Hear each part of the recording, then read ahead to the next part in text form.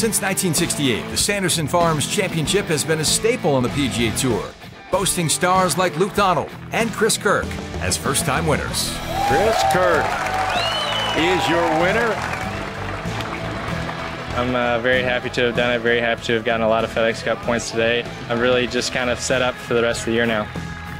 2014 begins a new era as the Country Club of Jackson will make its hosting debut for the only PGA Tour stop in Mississippi. The field features 9 former major champions and 10 of the top 30 in the FedEx Cup standings, including recent winners Robert Streb and Ben Martin.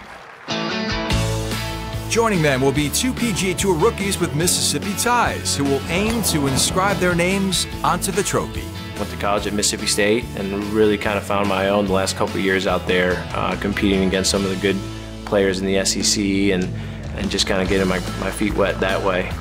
Making his 5th appearance, the tournament holds special meeting for Brandon, Mississippi native Jonathan Randolph.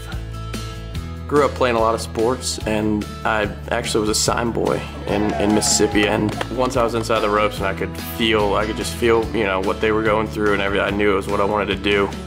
And I quit playing every other sport when I was about 12 and just chased the dream.